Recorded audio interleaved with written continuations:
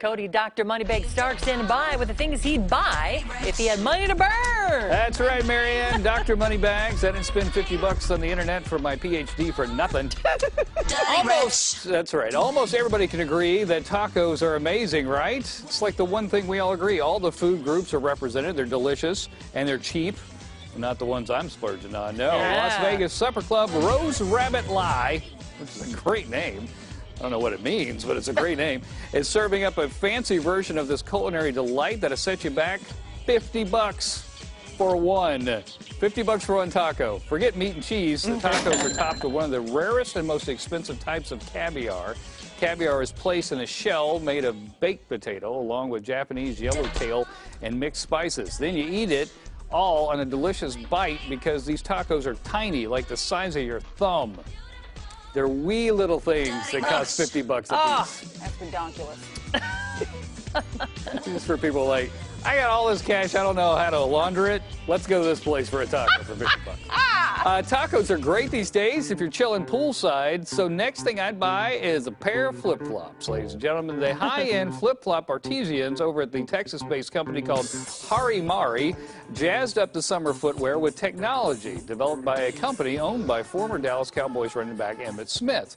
For $110, the shoes come with a chip embedded inside that communicates with a smartphone app. The chip apparently gathers data about you and then sends it back to the company. Then it will send you special discount offers, promotions via email. So you pay $100 to be Spammed. Yeah, Yeah. $100 for spam. That's what you're doing right there. Great. Because we're rich and we don't care. We're rich like that. Yeah, only when you got money to burn.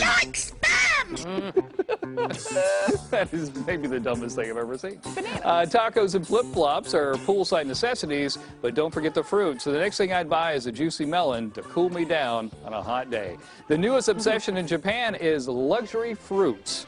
A cantaloupe, for instance, can set you back as much as $27,000 I just each. got one raised for like $1. Like $1.50. Yeah, well, that's how the little people do it.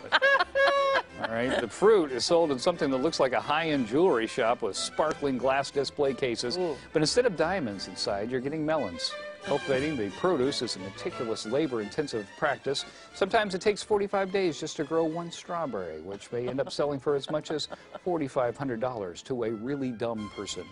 Definitely not your average box of sad market fruits. If you're paying $27,000 for a melon, you need to get your melon checked. Thank you. Because you have lost your mind. Wow. People they must come here and just be stunned at the amount of fresh produce that's available.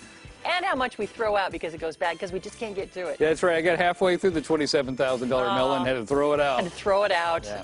It just What's my looked name, funny. Marianne? Dr. Moneybags. Thank you very much. All right. Out. Thanks, Stark.